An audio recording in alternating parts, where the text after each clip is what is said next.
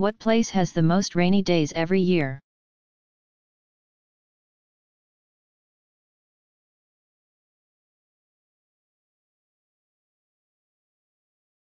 When it comes to the number of rainy days per year,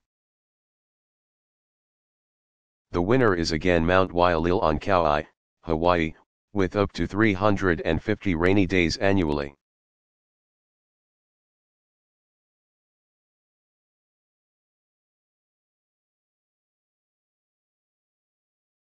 What are some benefits of lightning?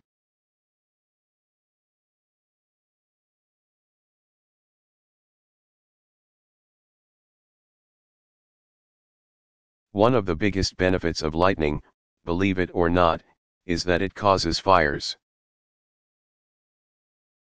We usually see fires as a bad thing that destroy plants and property. Lightning starts about 12% of all forest fires in the United States,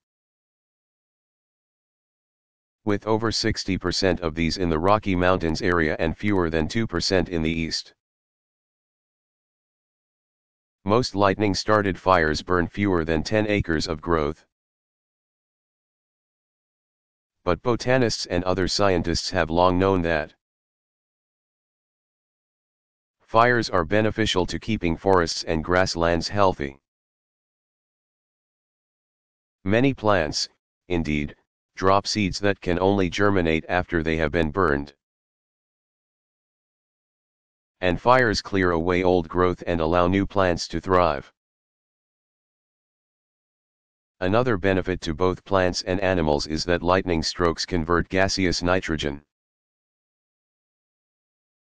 N2 into nitrates, NO3, by adding energy to the air, which causes nitrogen atoms to bond with oxygen. Nitrates are a vital part of the food chain, plants need them to survive. And animals get them by eating plants or other animals that eat plants. About half the world's naturally occurring nitrates are created by lightning. The other half is generated by bacteria living inside plants such as legumes. Scientists estimate that 200 billion pounds, 91 billion kilograms, of nitrates are created every year through the action of lightning. In other words, without lightning, plant and animal life on Earth would be severely depleted.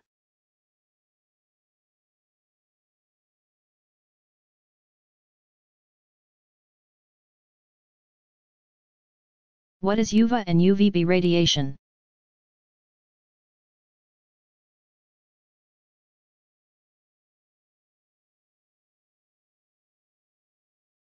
VA and UVB are two categories within the ultraviolet range. UVA radiation has a wavelength between 320 and 400 nanometers. And UVB has a range of 290 to 320 nanometers. The more energetic UVB radiation is considered more dangerous to people, as it can lead to malignant melanomas. UVA can also potentially cause cancer, but is more likely to just cause unsightly wrinkles and leathery skin. This is why dermatologists and other physicians always recommend using sunscreen to prevent damage from ultraviolet radiation.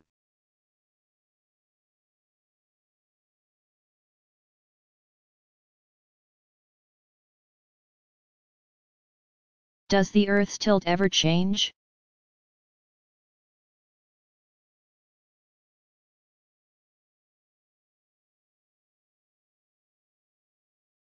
Yes.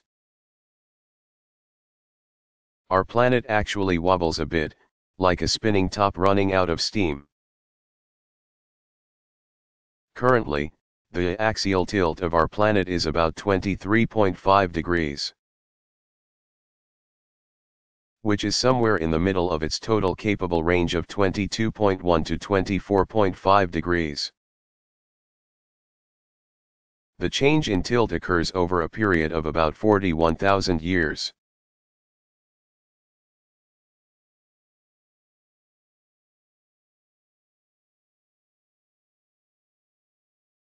How bright is lightning?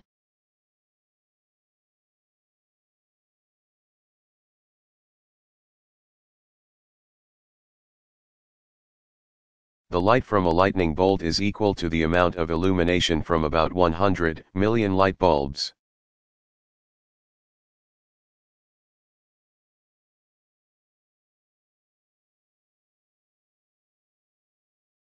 Where in the tropics are you safe from a hurricane?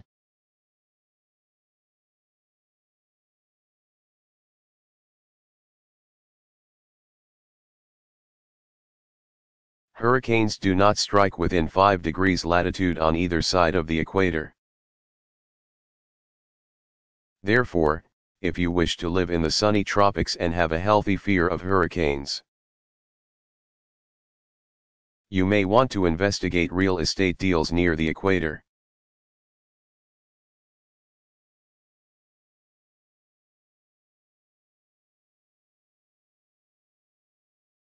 Who first photographed a sprite?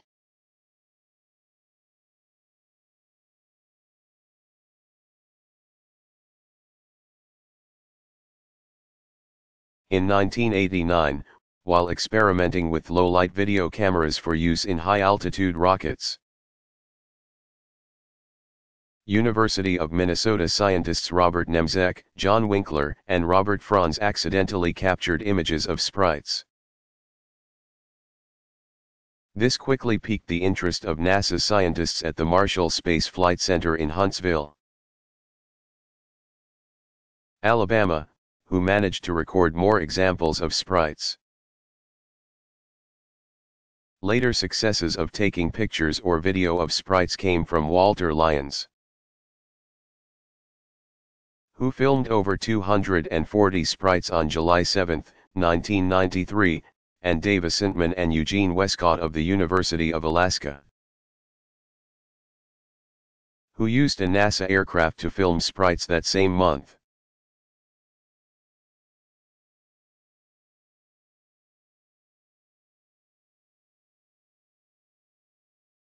What is La Nina?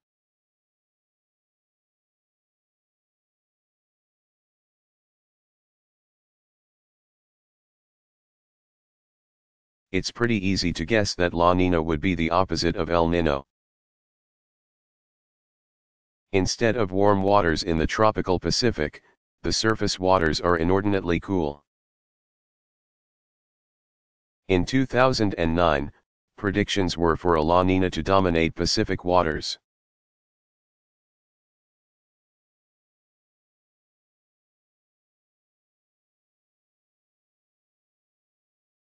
What is an acoustic shadow?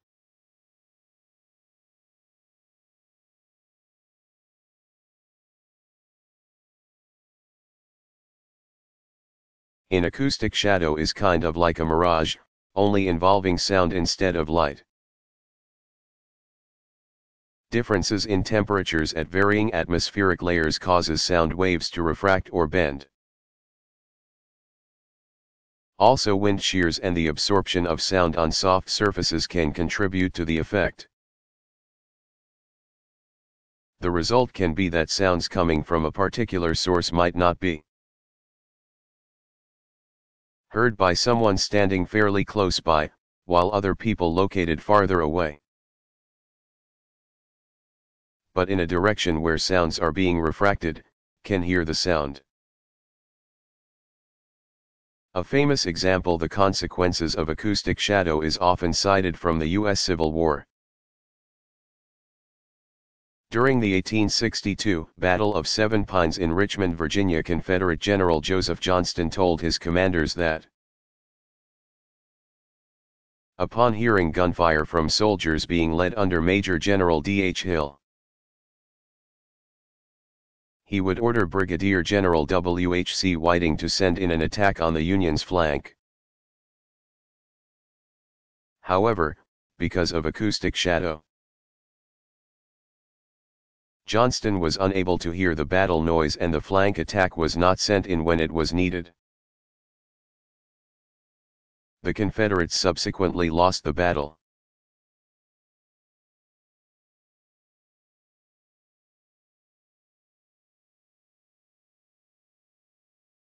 What is the difference between the ecliptic plane and Earth's equatorial plane?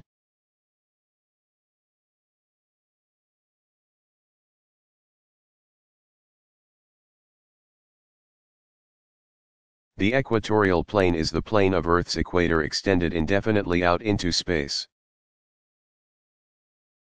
It turns out that Earth's rotation around its axis is not lined up with the ecliptic plane. Instead, Earth is tilted about 23.5 degrees. This tilt is the main cause of the seasons on Earth.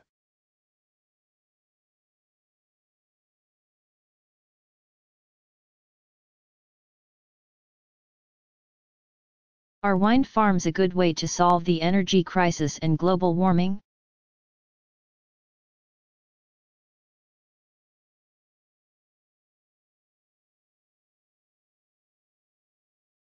Power from wind farms seems like it would be a very good solution to at least some of our energy needs. Wind, though unreliably fickle, is free, does not require mining, and is clean. Also, windmills and generators have been improving to make this technology more economical. Currently, wind power supplies about 0.1% of the world's electricity. But that is growing at a rate of about 30% a year. There are problems with wind farms, however. For one thing, the giant windmills you find in places like Southern California kill birds and other animals. Any hapless bird who flies near one is apt to be chopped into bits. Some conservationists are worried this could actually kill some birds on the endangered species list. A 2002 study conducted in Spain of its wind farms noted that 350,000 bats, 3 million small birds, and 11,200 birds of prey were killed by windmills and associated power lines in just 1 year. The Altamont Pass Wind Resource Area near Palm Springs, California, which consists of 4,900 windmills, is responsible for the deaths of 4,700 birds annually, about one per windmill, including 1,300 raptors, birds of prey, such as burrowing owls and golden eagles. Because of increasingly limited land space, some countries are building wind farms offshore. For example, England is constructing a new wind farm that will cover 145 square miles. 375 square kilometers, off the Kent, Essex, Clacton, and Margate coastlines. Such offshore farms, of course, now pose a threat to seabirds. Another fact is that wind farms take up a lot of space. Situated on hillsides and open plains, they effectively destroy what could be wildlife habitat. Each windmill takes up about 1,600 square feet, 144 square meters, of space. Furthermore, building the vast wind farms needed to power cities takes a lot of resources, including the steel, concrete, and other materials needed to build and maintain windmills and the oil and gasoline that is burned during construction.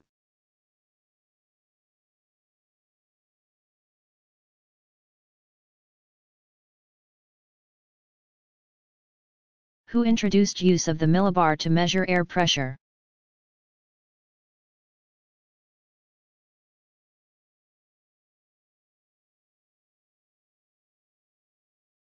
English meteorologist William Napier Shaw, 1854 to 1945, was one of the leading scientists in his field, and former director of Britain's Meteorological Office from 1905 to 1920. He suggested that air pressure be measured in millibars in 1909. But it was not adopted as an international standard until 1929.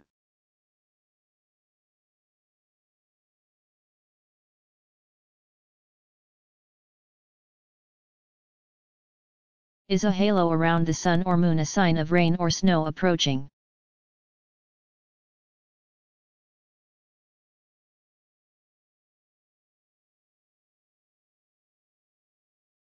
The presence of a ring around the sun or, more commonly, the moon in the night sky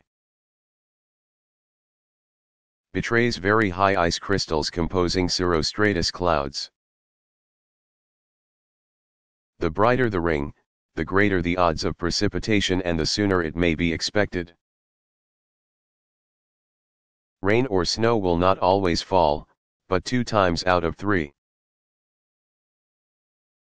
Precipitation will start to fall within 12 to 18 hours. These cirriform clouds are a forerunner of an approaching warm front and an associated low-pressure system.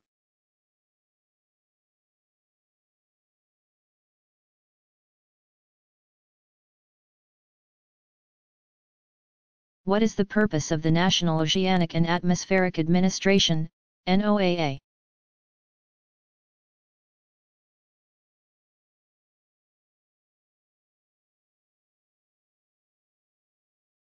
NOAA is an agency within the U.S. Department of Commerce that is responsible for monitoring conditions on land and in the seas that have an effect on our weather, climate, and environment. NOAA is, of course, heavily involved in atmospheric research and weather forecasting. But the agency also supports the responsible management of fisheries, is concerned with marine commerce, and is involved in studies to prevent coastal erosion, among many other projects. In essence, NOAA is interested in fostering the economic and environmental health of the country, as well as the safety of its citizens, through scientific management of oceanic, coastal, and mainland resources.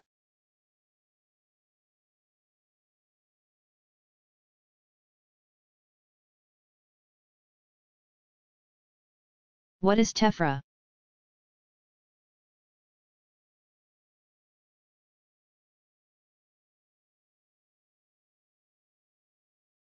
Tephra is the name given to all the material that erupts from a volcano, excluding lava.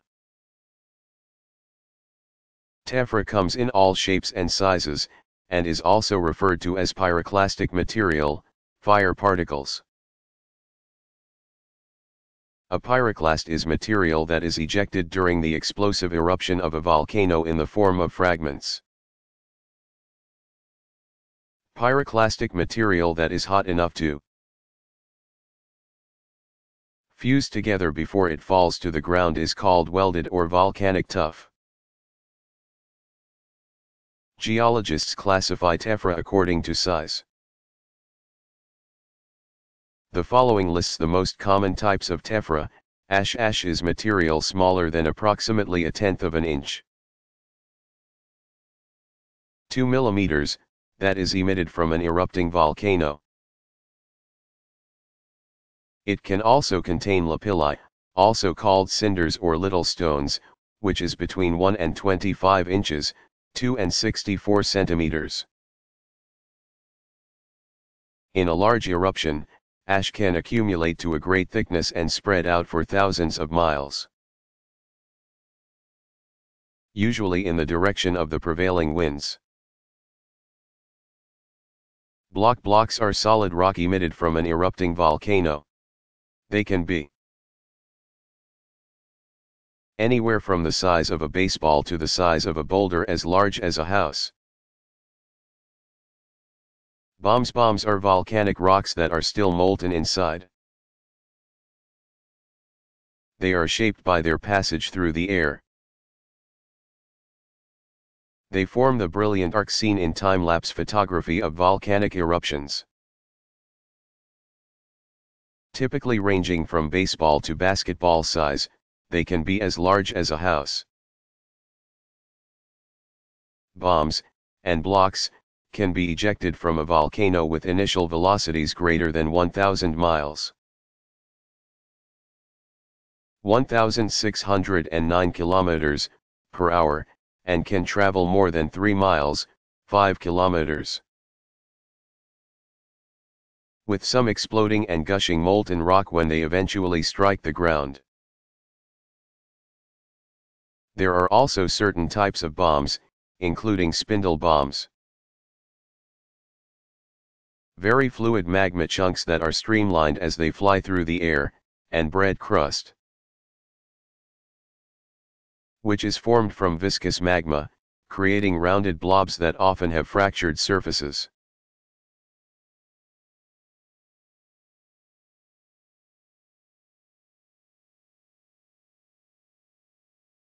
What is a bolt from the blue?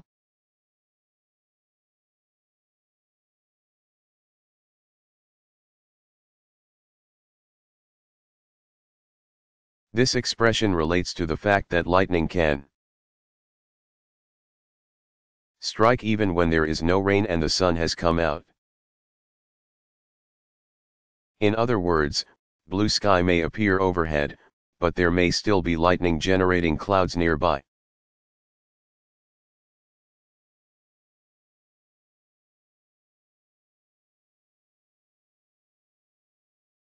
But how do they form?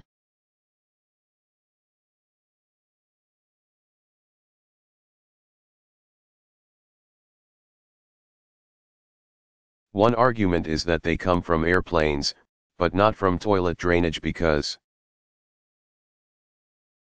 this would mean contaminants and cleaners would be found in these large ice stones. However, ice might still form and break off of airplanes while in flight. And since it could take as much as 3 minutes for such a piece of ice to reach the ground, such meteors might seem to come from out of the blue because the jet plane is long gone by then.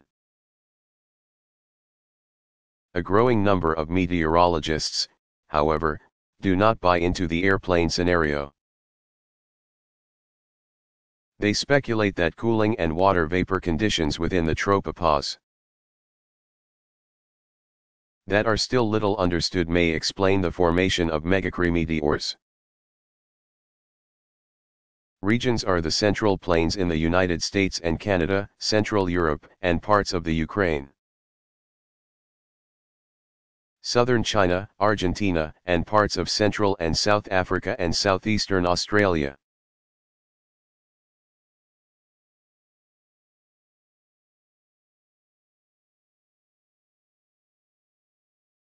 Can you see a tornado using Doppler radar?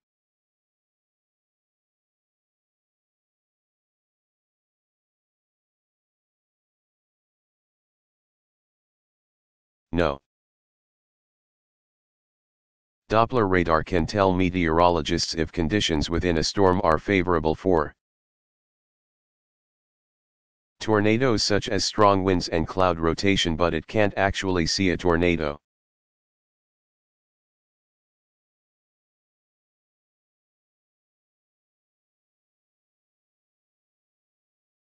What is numerical weather prediction?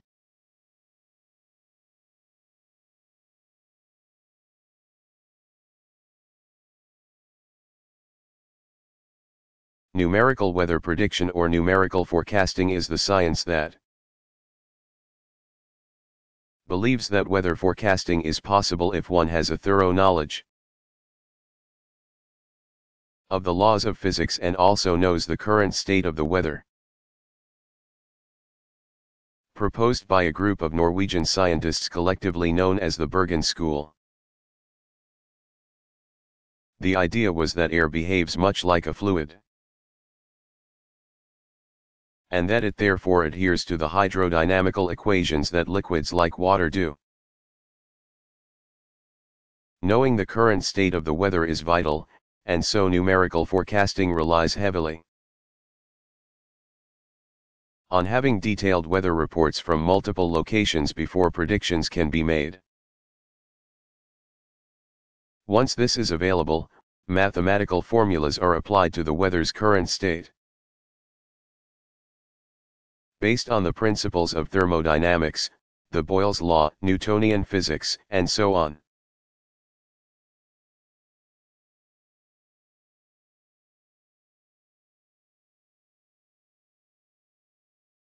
If neutrinos are so elusive, how do scientists observe them striking Earth?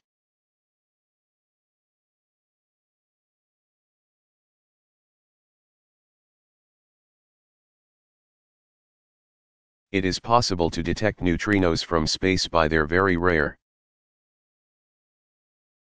interactions with matter here on Earth, but not with conventional telescopes.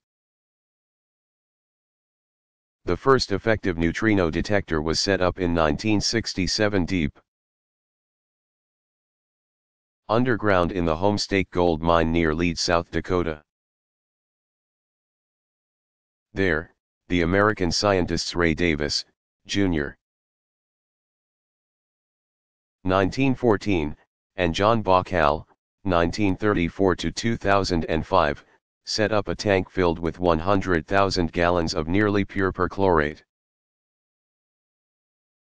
used as dry cleaning fluid, and monitored the liquid for very rare neutrino interaction events. Other experiments have since used other substances, such as pure water, for neutrino detections.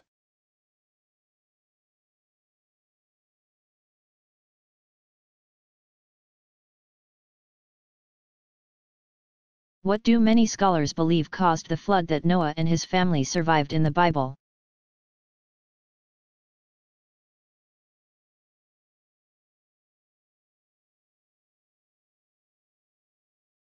Some archaeologists believe that, sometime between the years 5400 BCE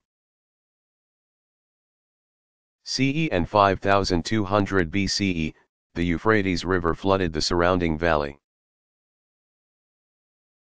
covering an area of about 40,000 square miles, about 104,000 square kilometers.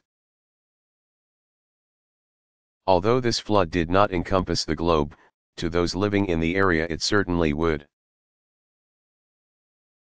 have seemed like the end of the world, and it could have inspired the well-known biblical story.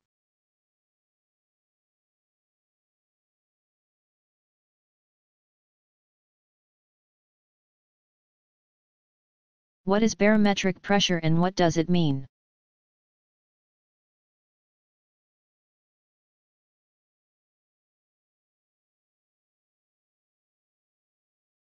Barometric, or atmospheric, pressure is the force exerted on a surface by the weight of the air above that surface, as measured by an instrument called a barometer. Pressure is greater at lower levels because the air's molecules are squeezed under the weight of the air above. So while the average air pressure at sea level is 14.7 pounds per square inch, at 1,000 feet, 304 meters, above sea level, the pressure drops to 14.1 pounds per square inch. And at 18,000 feet, 5,486 meters, the pressure is 7.3 pounds, about half of the figure at sea level. Changes in air pressure bring weather changes. High-pressure areas bring clear skies and fair weather, low-pressure areas bring wet or stormy weather. Areas of very low pressure have serious storms, such as hurricanes.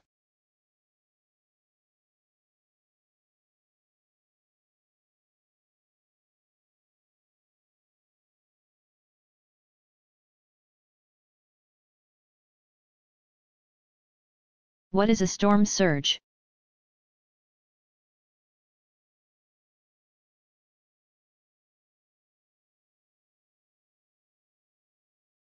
Not to be confused with a tsunami, a storm surge is a sudden upwelling of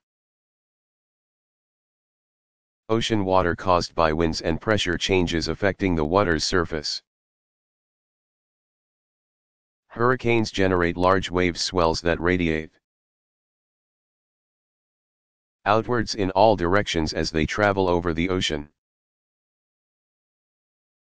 The swells, which can move toward the shoreline about 3 or 4 times faster than the actual storm, arrive on land before hurricanes strike. Before advanced weather systems and the use of satellites, these swells warned people that a hurricane was approaching. The swells become storm surges by the time the main storm arrives, raising water levels as much as 25 feet, 7.5 meters, and causing massive coastal flooding. By some estimates, the storm surge resulting from 2005's Hurricane Katrina was 28 feet, 8.5 meters.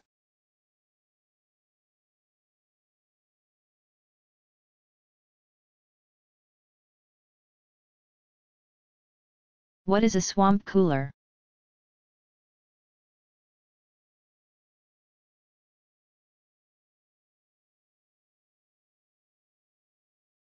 A swamp cooler is an alternative to a traditional air conditioner. A traditional air conditioner uses compressed freon gas to cool the air.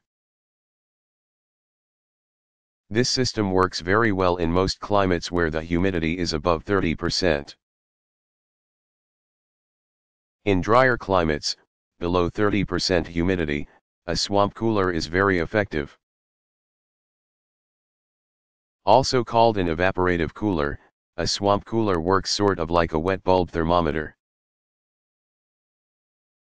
Pads inside the cooler absorb water, and a fan then blows on the pads, cooling the air and making it more humid. Swamp coolers are more energy efficient than regular air conditioners because the only electricity needed is what is used for the fan, no compressor is required.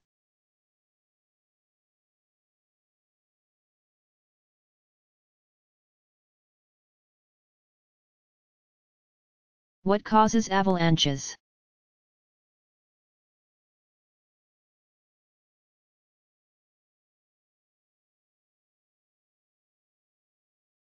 The most dangerous conditions for an avalanche occur when a lot of snow has fallen and slash or blowing wind has caused snow to accumulate within a short period of time, hours or a few days, versus weeks. A dry slab avalanche is the most hazardous. This is when a heavy slab of snow that has formed quickly is resting above another layer of snow that is weaker but formed over a longer period of time. Dry slab avalanches are usually set off by a person walking over the unstable layer. There are also wet slab avalanches, which, as one might guess, involve a layer of wet snow over a harder layer of snow. Avalanches are most likely to occur on hills with inclines of 30 to 45 degrees. Though wet snow can tumble down a hill with a grade of as little as 10 degrees. And dry snow regularly causes avalanches on hills with about 20 to 22 degree slopes. Avalanches happen abruptly, and once a slab has broken off, there is usually no escape for someone downhill. Traveling at 60 to 80 miles, 95 to 130 kilometers per hour, an avalanche will quickly bury everything in its path.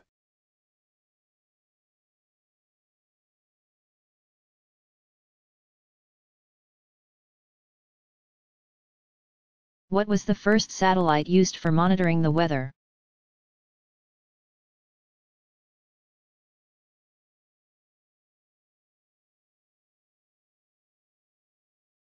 The first man-made satellite used to monitor weather conditions was the television and infrared observation satellite TIROS I, which was launched by NASA on April 1, 1960. While the photographs taken were not of the high-resolution standards we see today, they were the first to reveal just how clouds and storms can be remarkably well organized, a fact that surprised meteorologists at the time. TIROS I's other groundbreaking accomplishment was to spot a previously undetected tropical storm near Australia 9 days after its launch. Australians along that country's east coast were thus the first people, thanks to modern technology, to get a heads up that a strong storm was approaching.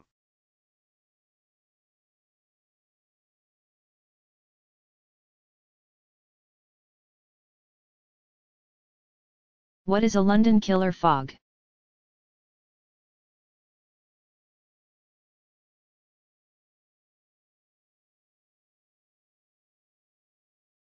Despite its history of air pollution dating back centuries, Londoners seemed slow to learn from their mistakes. Air pollution from coal burning continued into the 1960s. The sulfur dioxide combined with London's famous fog, with the result being acid fog. In 1952, the thick fog became so dense that people could not see to walk or drive. Influenza, bronchitis, and pneumonia cases skyrocketed, and about 4,000 people died and another 100,000 were sickened that year from illnesses related to this killer fog.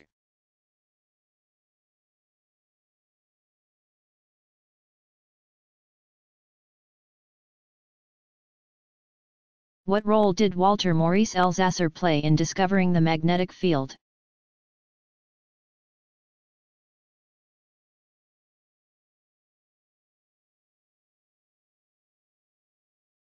German-born American physicist Walter Maurice Elsasser, 1904 to 1991, was the scientist who discovered that the Earth's magnetic field is generated as a result of how the planet's hot core acts like a dynamo. He also brilliantly discovered that analysis of rock particles reveal clues about the orientation of the Earth's magnetic field over time, which in turn contributed to the science of plate tectonics and the history of Earth's climate.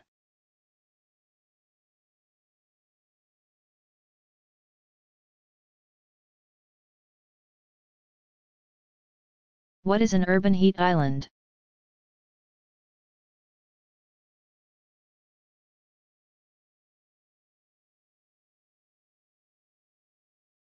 Because urban areas are generally devoid of significant vegetation, the concrete and other construction materials for buildings and roads prevent the heat from the sun from being absorbed. Instead, surfaces become hotter and drier. Cities and towns become warmer than surrounding rural areas to the point where, on a warm summer day, surfaces such as sidewalks and roofs can be as much as 50 degrees to 90 degrees Fahrenheit, 27 to 50 degrees Celsius, hotter than the surrounding air. The warming effects are especially pronounced during the day, but the temperatures are also affected at night. According to the U.S. Environmental Protection Agency, a city of about 1 million people can cause the surrounding atmosphere to heat up as much as 22 degrees Fahrenheit. 12 degrees Celsius, more than it would be under similar weather conditions in a rural area. Annually, the effect would be that the overall temperature for a city that size would be 1.8 to 5.4 degrees Fahrenheit. 1 to 3 degrees Celsius, higher than in the surrounding areas. There are several problems that result from heat islands.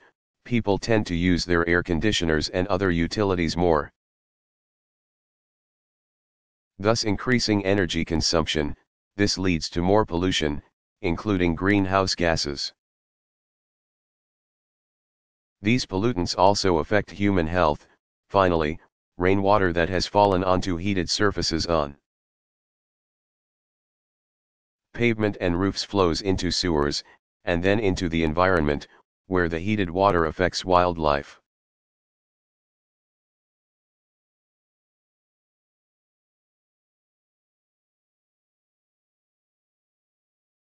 Has an asteroid ever hit Earth?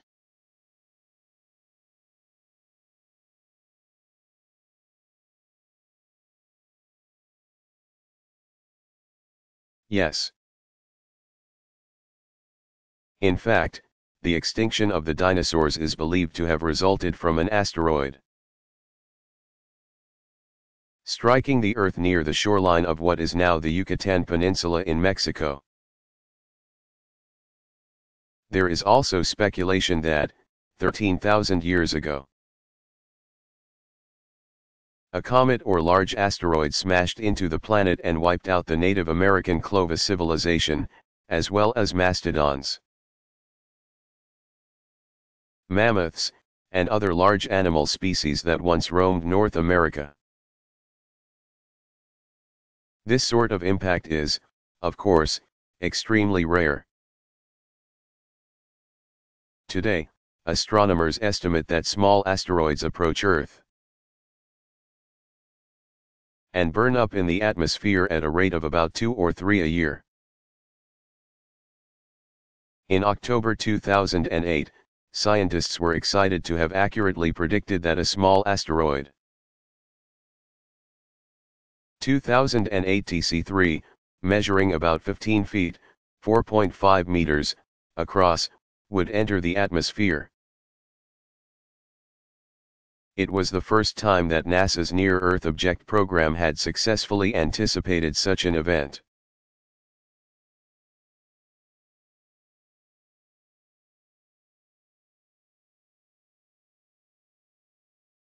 How much water is in the world's oceans?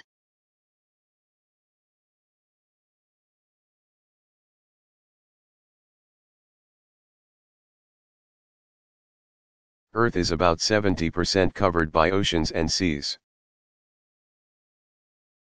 And about 97% of the world's total water is contained in the oceans. 2% of this water is in the form of ice.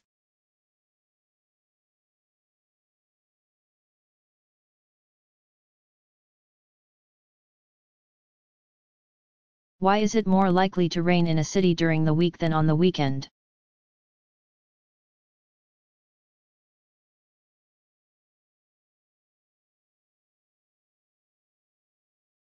Urban areas have an increased likelihood of precipitation during the work week because intense activity from factories and vehicles produce particles that allow moisture in the atmosphere to form raindrops. These same culprits also produce warm air that rises to create precipitation. A study of the city of Paris found that precipitation increased throughout the week and dropped sharply on Saturday and Sunday.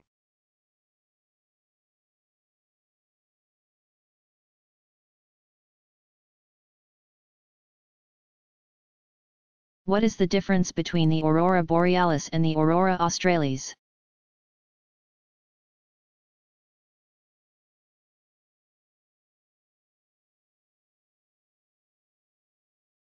The aurora borealis is the name for aurorae that appear in the northern hemisphere, while the aurora australis appears in the southern hemisphere.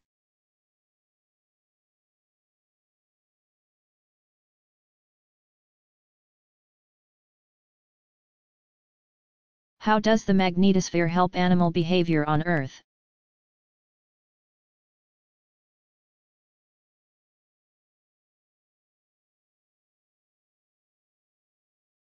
Earth's magnetic field is also very important to animals on Earth that migrate or otherwise travel long distances. Some animals have impressive built-in magnetic sensors. Biologists have shown that many migratory birds figure out where to fly by using Earth's magnetic field to guide them. Humans, too, benefit from the magnetosphere by using magnetic compasses to figure out which way is north or south.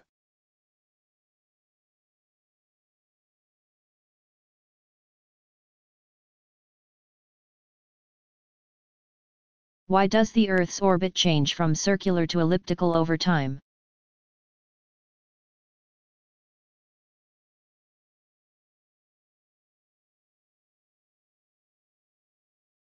Like all the planets in our solar system, our world is subjected to the gravitational tugs of not only the Sun, but all the other planets as well. We know that our moon causes tides and other gravitational effects that we can see every day. But Earth's orbit is also influenced by the gas giants Jupiter and Saturn. These planets are big enough to pull Earth's orbit out of shape as they circle the Sun.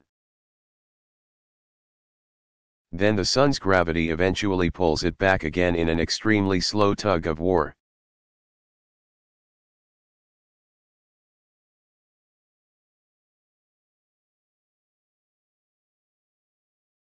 What happened in the 1940s and 1950s that gave hope to the science of numerical weather prediction?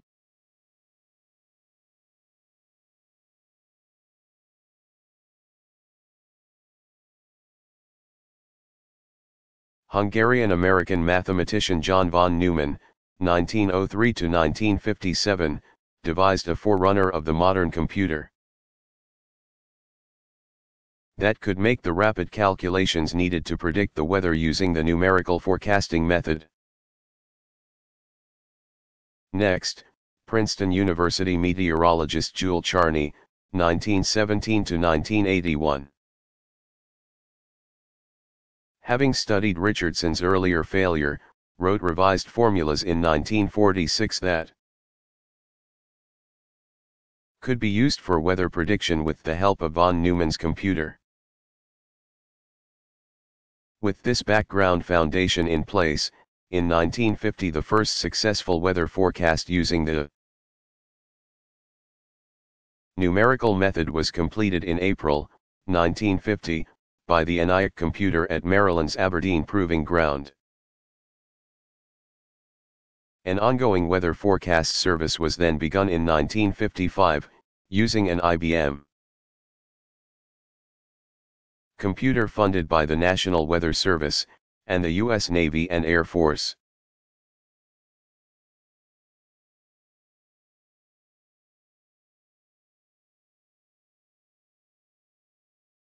Who invented the device to measure humidity?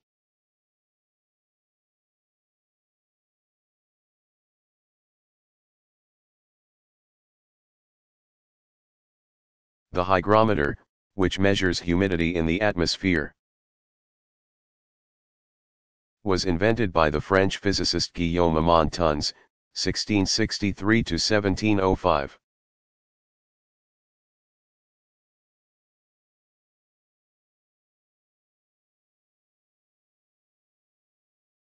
Where does it snow on the equator?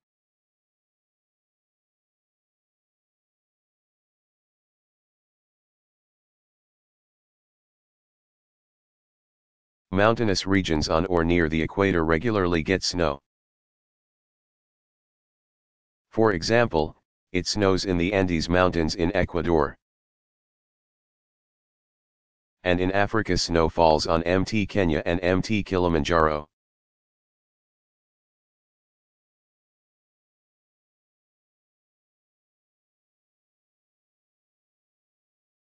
Why do clouds float?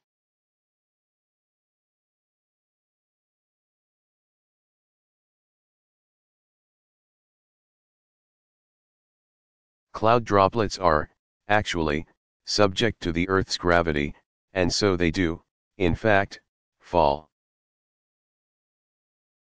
They do so very slowly, however, and are subject to winds and air pressure that keep them aloft.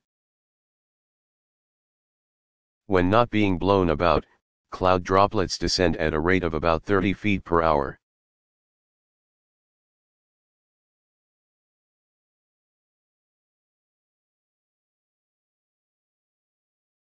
Are the gases in the atmosphere evenly distributed?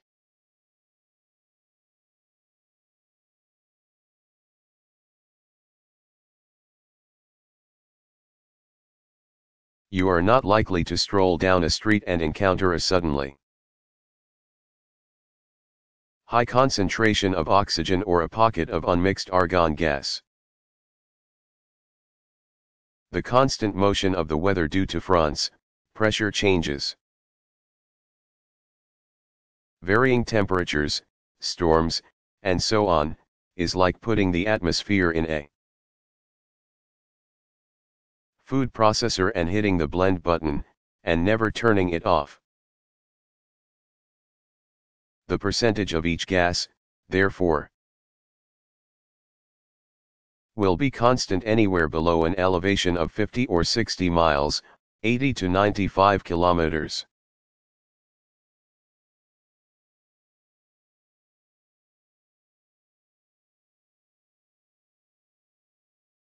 How much air pollution does the United States produce?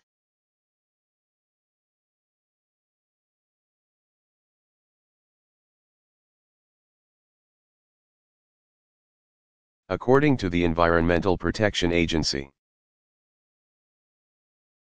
there is some good news in that air pollution has been slowly declining in the United States. For example, carbon monoxide emissions have gone down from 178 million tons, 161.5 metric tons, in 1980 to 81 million tons, 73.5 million metric tons, in 2007. Volatile organic compounds, VOX, and sulfur dioxide have both been cut in half, from 30 to 15 million tons, 27.2 to 13.6 metric tons.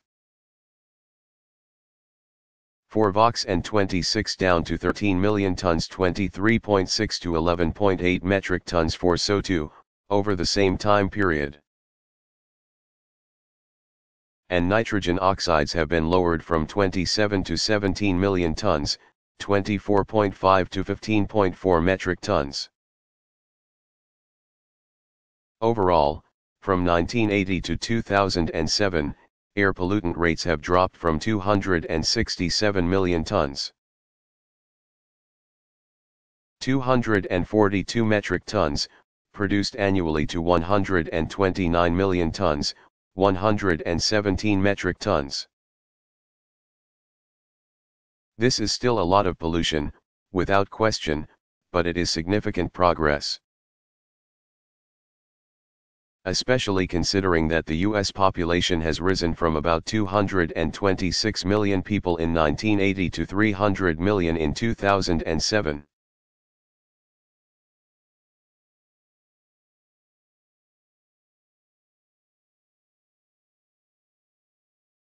What is a hook echo?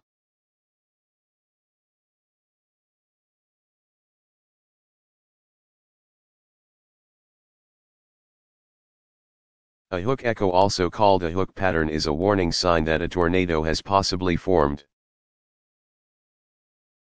On radar, the echo looks kind of like the number 6 and is associated with a mesocyclone within a storm. So it is called a tornadic mesocyclone.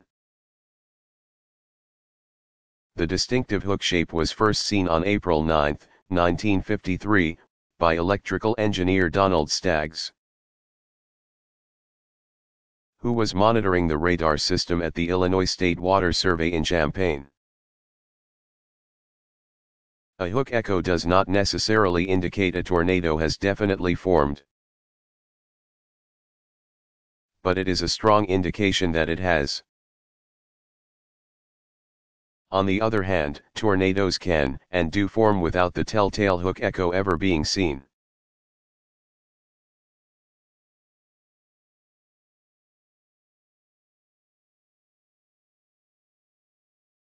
What is the enhanced Fujita scale?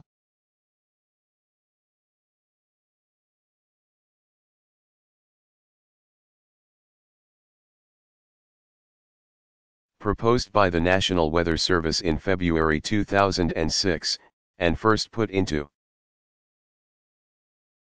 use on February 1, 2007, the Enhanced Fujita Scale, EFS, was created to better reflect actual damages recorded since the original Fujita scale was developed. Meteorologists have recently concluded that structures could be damaged by tornadic winds that were slower than previously thought. The original scale, which was felt to be too general, did not take into careful enough account the different types of construction, and it was hard to evaluate tornadoes that struck in low-populated areas where not many structures were present.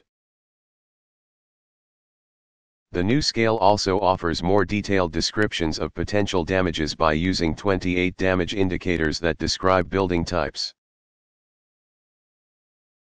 structures, and vegetation, accompanied by a degrees of damage scale. Otherwise, the EFS uses the same categories, ranking tornadoes from 0 up to 5.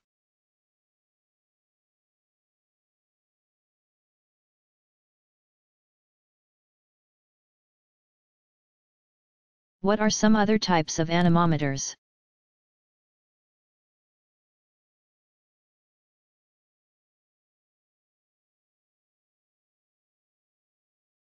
Besides the rotating cup anemometer, there is the sonic anemometer, swinging plate, or pressure plate anemometer, pressure tube anemometer, bridled, or windmill, anemometer, and the aerovane. Weather stations often use sonic anemometers, which calculate both wind speed and direction. 4 ultrasound transducers are set up in a circle, evenly spaced apart, in 2 pairs placed across from each other. A transducer will send out an ultrasonic signal to the one directly across from it. Winds blowing across this path will cause the signal to travel faster, slower, or change direction, thus indicating wind conditions. Pressure plate and pressure tube anemometers work by the fact that wind blowing against a plate or through a tube will exert a measurable pressure. Aerovanes and windmill anemometers can measure both speed and direction. As the blades on these devices spin, it is possible to calculate wind speed, and both will turn into the oncoming wind, which indicates direction.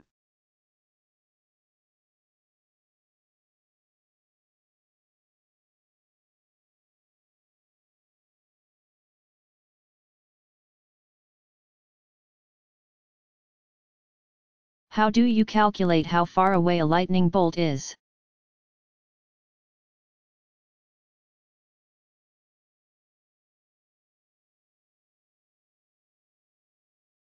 After you see a flash of lightning, count the number of seconds until you hear the thunder. Divide the number of seconds by 5.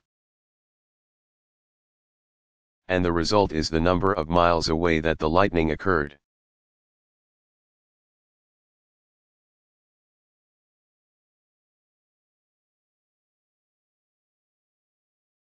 What is diamond dust?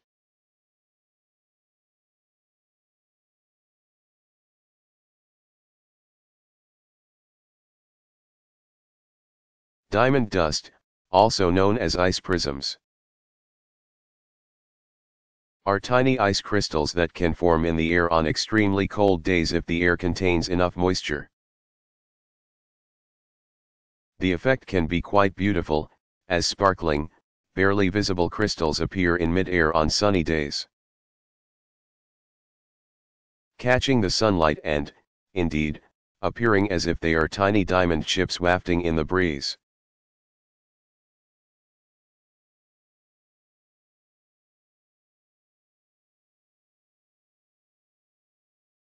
How fast do the strongest hurricane winds blow?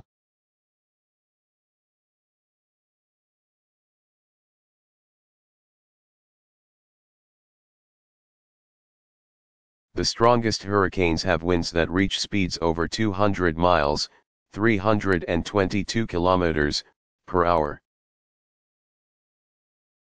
Friction with the Earth's surface prevents winds from blowing faster than 225 miles. 362 kilometers, per hour.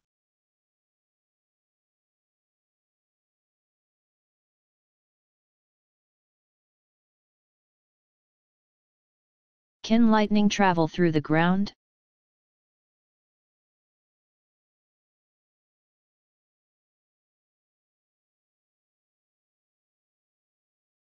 Yes. When lightning reaches the ground, the electrical energy can travel through the ground from some distance away. If you are standing nearby, the energy can then enter through your feet. This is also how multiple people or animals can be injured by a single lightning bolt.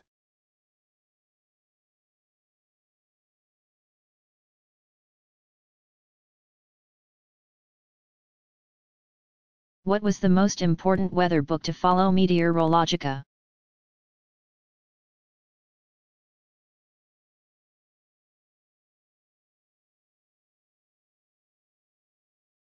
Aristotle's student Theophrastus of Ersus, c. 372 to 287 BCE, continued his mentor's study of weather with his On Weather Signs, a book that became the last word on weather. It was consulted all the way through about the 12th century, when it was still used by scholars of the Byzantine Empire. As a predictor of weather, the book strove to describe how to tell when rain, wind, and storms were coming. Theophrastus's version of meteorology, though, was still a mix of well-reasoned observation and superstition.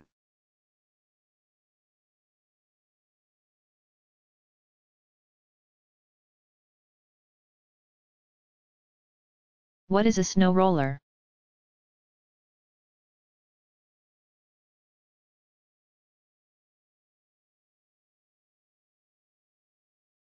People aren't the only ones who enjoy building snowmen. Sometimes, nature gets into the game as well. In windy, wintry conditions, breezes have been known to start small collections of snowflakes rolling. As they roll, snow accumulates and the snowball gets bigger and bigger. Such snow rollers have been known to grow to diameters of several feet.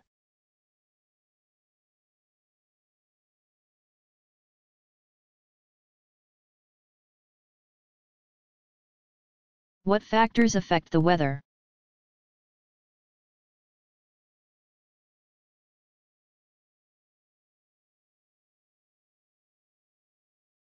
It has been said that a butterfly flapping its delicate wings in China will set off a series of events that will eventually result in a hurricane in the Gulf Coast. Weather is extremely complex.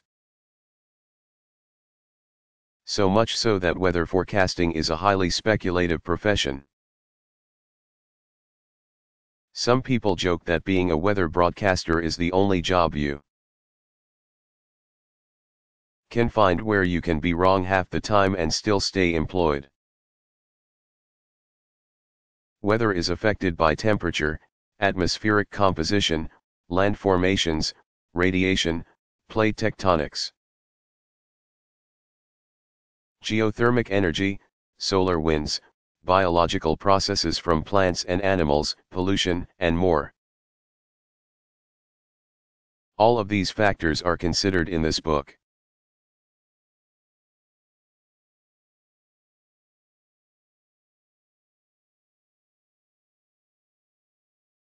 How much carbon dioxide am I producing when I drive my car or truck?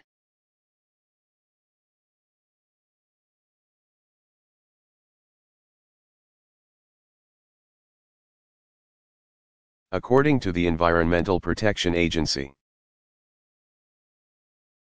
burning a gallon of gasoline creates 19.4 pounds, 8.8 kilograms, of carbon dioxide.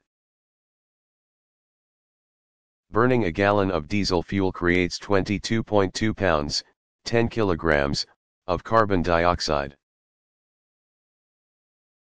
So, for example, if you have a 15-mile, one-way commute to work 250 days a year, and drive a gas-powered sedan that gets 18 miles per gallon, you would produce over 8,000 pounds, 3,600 kilograms, of carbon dioxide pollution annually. Multiply that by the number of people driving every year worldwide, and you can see the problem.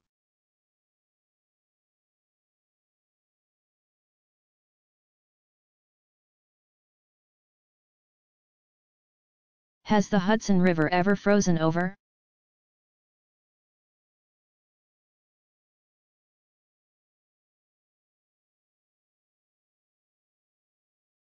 The Hudson River in New York State extends about 300 miles, 483 kilometers. From Lake Tier of the Clouds on Mount Marcy down to New York Bay. When people think of the Hudson, what comes to mind is the part of the river that flows through the New York metropolitan area. This section does not freeze often, the last time being in January of 1918. However, at the higher elevations near the river's source, the Hudson freezes quite regularly.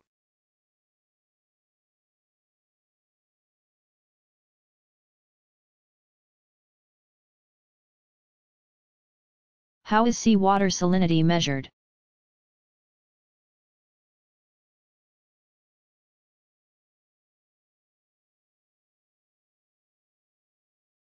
The amount of salts in seawater is important because it affects ocean currents,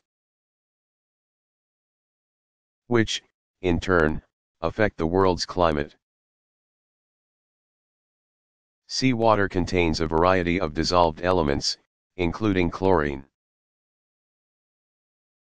sodium, magnesium, calcium, sulfur, and potassium. In the past, measurements of salinity were taken simply by going out onto the ocean, filling a bucket with seawater, and testing the salt levels by measuring electrical conductivity. The more salts, the quicker electricity flows through the water because there are more ions present. There are also techniques to measure chlorine or other dissolved elements. More recently, sophisticated equipment has become available for measuring ocean salts remotely. Low-frequency radiometers mounted on C-130 aircraft can scan the ocean during flights, covering over 38 square miles, 100 square kilometers, every hour.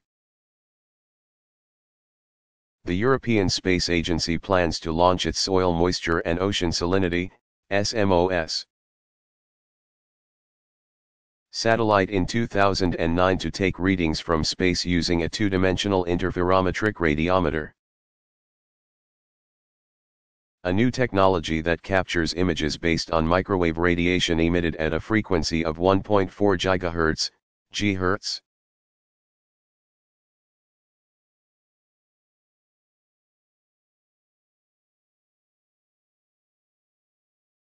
What is the effect of a microburst on aircraft?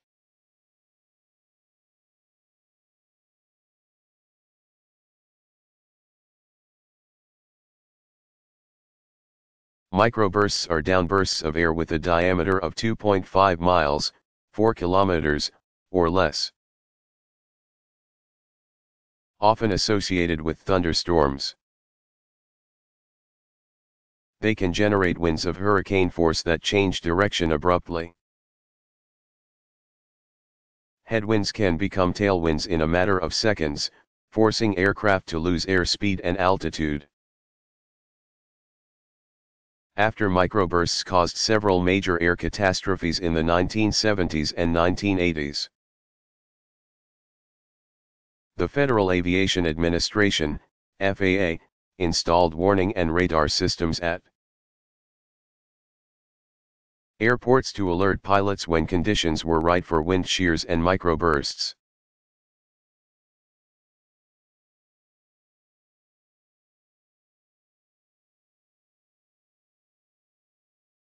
If a parhelion is a sun dog, what is an anthelion?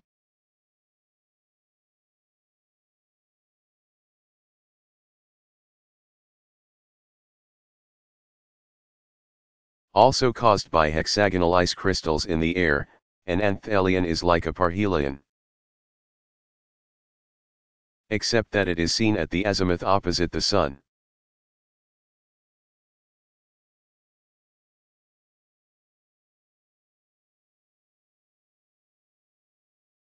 What petition have thousands of scientists signed that says that global warming is not caused by people?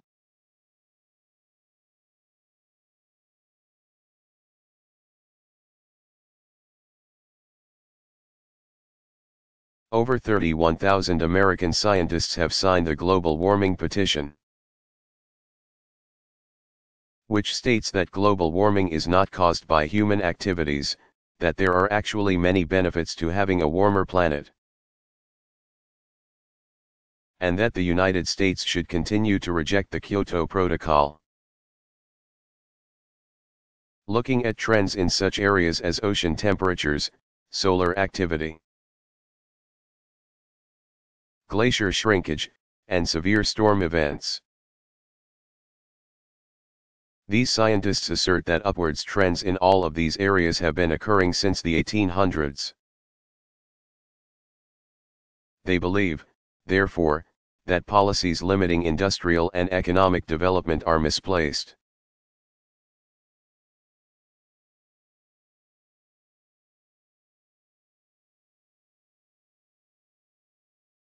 What is an Ekman spiral?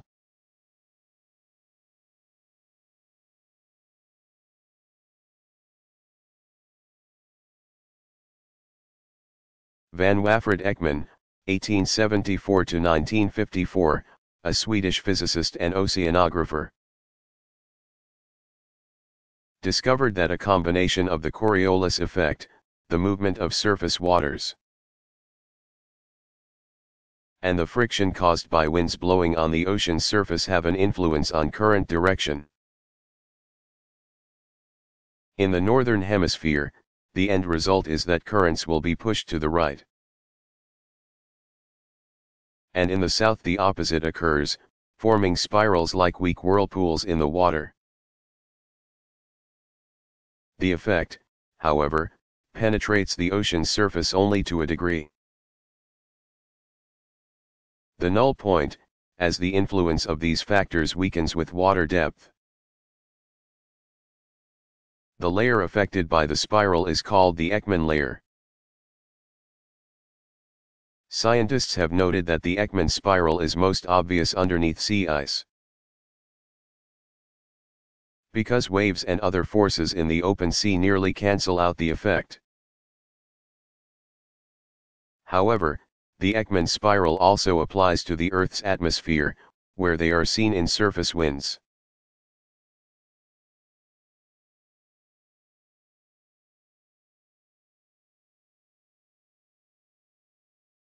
Who created the first anti-air pollution law in Western history?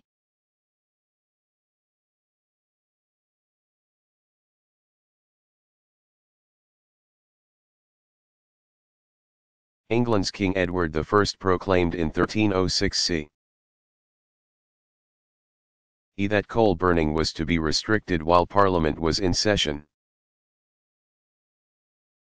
The penalty for violating this law was rather harsh by today's standards, death.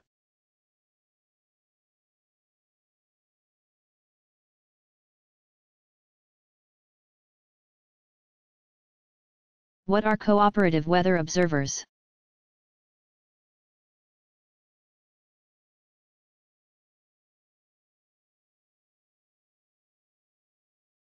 While the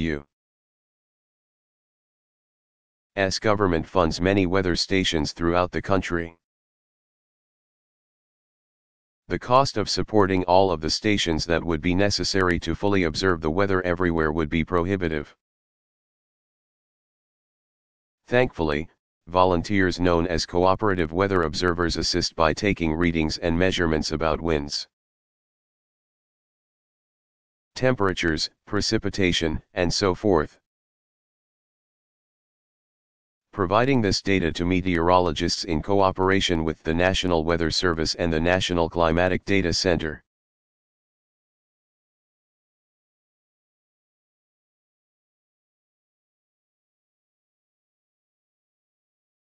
How much does it rain in the Amazonian rainforest?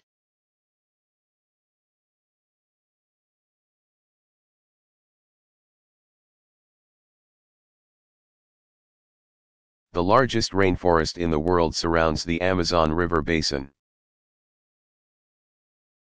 most of which lies within the borders of Brazil.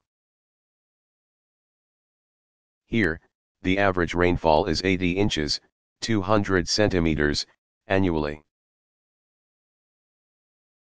Interestingly, despite all the rain and thick forest growth, the soil in the Amazon region is quite sterile and not well suited to farming.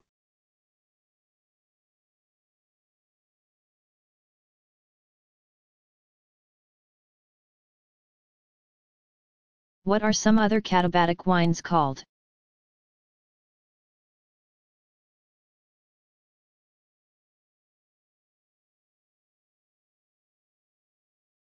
In addition to the Chinook, the Santa Ana winds that flow down the Sierras in Southern California,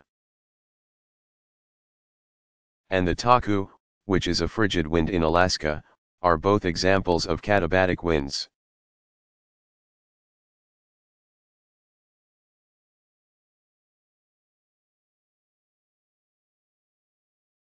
Who helped link CFCs to the destruction of the ozone layer?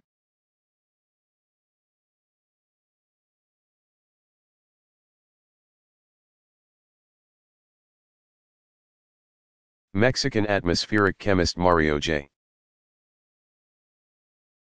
Molina, full name, José Mario Molina Pascual Enríquez 1943-.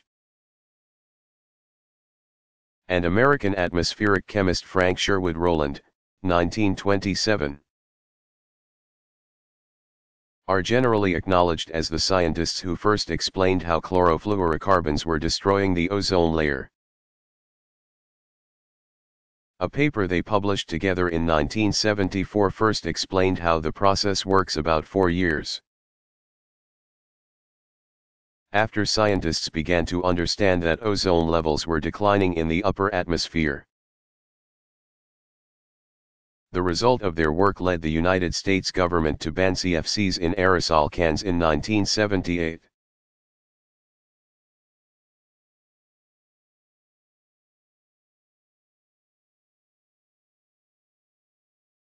What are the different size categories for hailstones?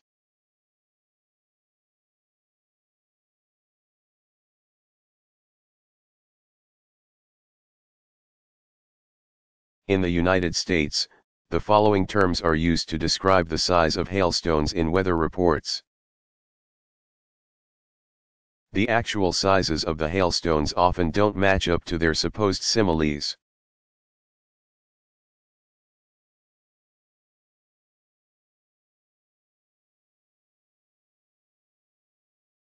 What is the difference between a cyclone and a typhoon?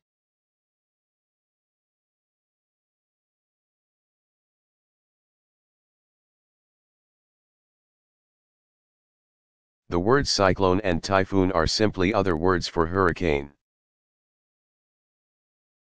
When hurricanes occur west of the international dateline in the Northwest Pacific Ocean, they are referred to as typhoons. And when they occur in the Indian Ocean and near Australia, they are called cyclones.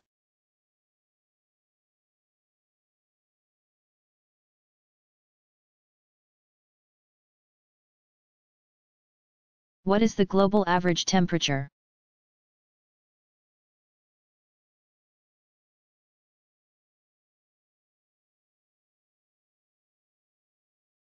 Data on temperatures for the 20th century,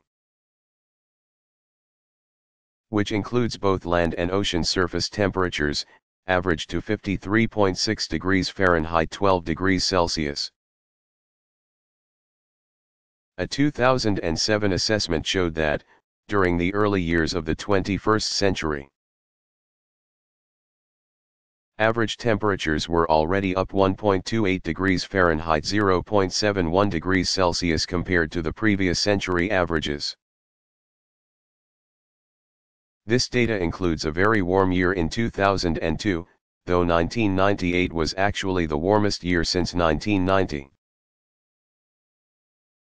And the fact that, taken by themselves, land surface temperatures have been particularly warmer, 3.4 degrees Fahrenheit 1.89 degrees Celsius. Ocean surface temperatures in 2007 were the fourth warmest in a record database spanning 128 years.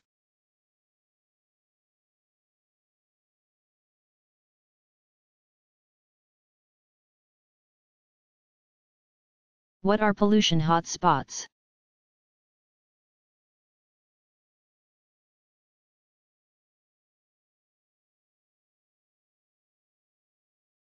Levels of pollution are not consistent throughout polluted areas such as industrialized cities. For example, car emissions along freeways raise air pollutants significantly in adjacent areas. And air quality inside tunnels and parking garages is considerably worse because of limited ventilation. Other potential hotspots include areas, whether urban or rural, that lie downwind of factories and power plants.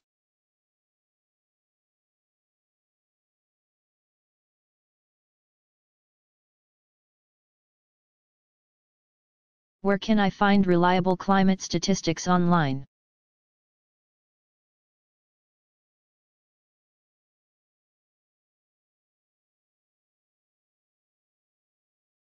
There are many websites about the weather available on the internet, some are better than others. You can get lots of information from government websites, such as the National Weather Service at http://weather.gov and the National Oceanic and Atmospheric Administration at http://www.noaa.gov. There are also some online databases available. World Climate at http://www.worldclimate.com is a searchable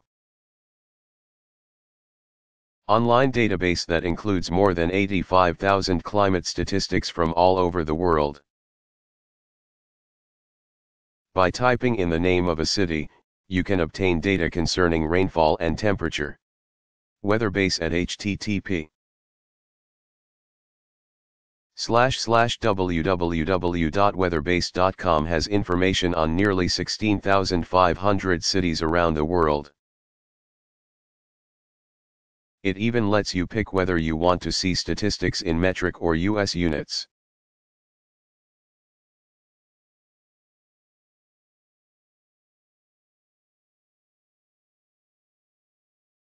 What is the Vortex Project?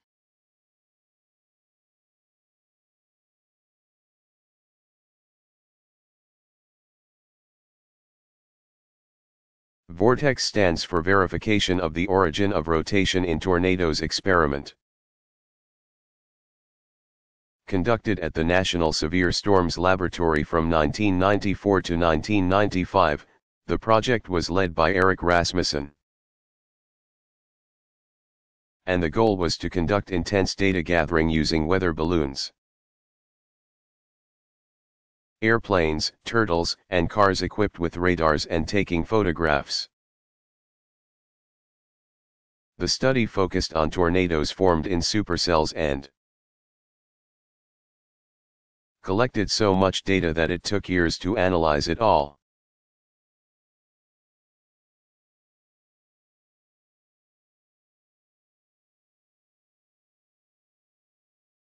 Who else formed theories that ice ages occur in cycles?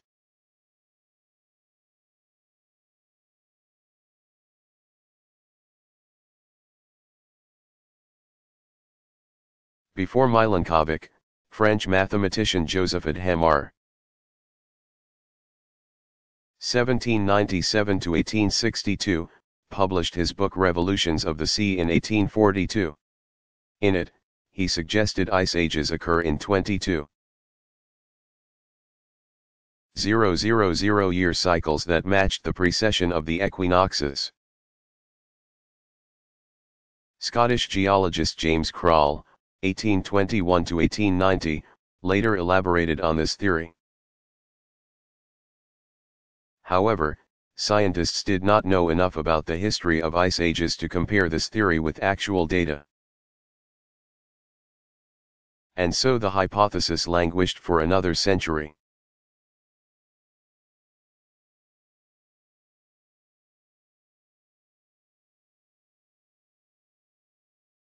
What is frostbite?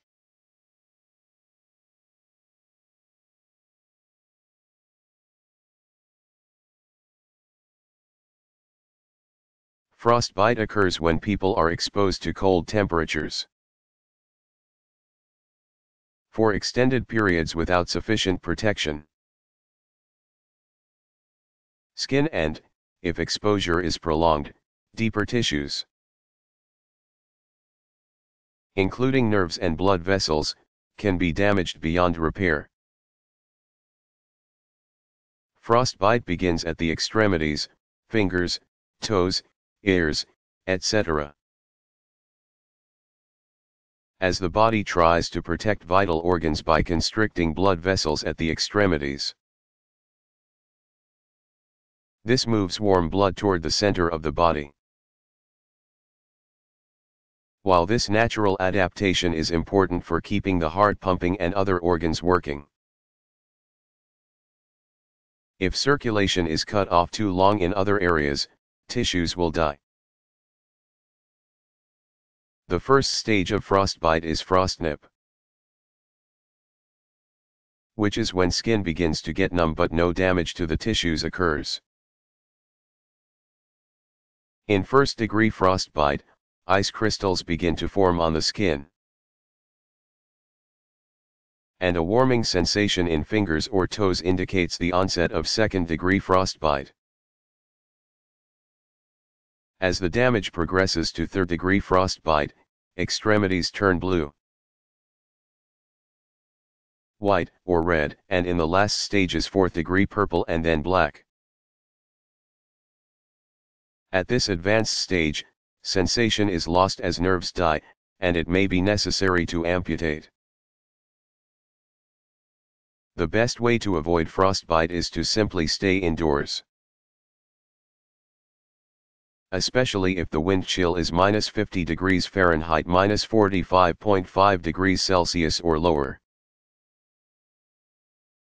If you must go outside, bundle up, don't drink alcohol or caffeinated beverages, and also avoid smoking. Drinking and smoking can both constrict blood vessels, thus speeding the formation of frostbite.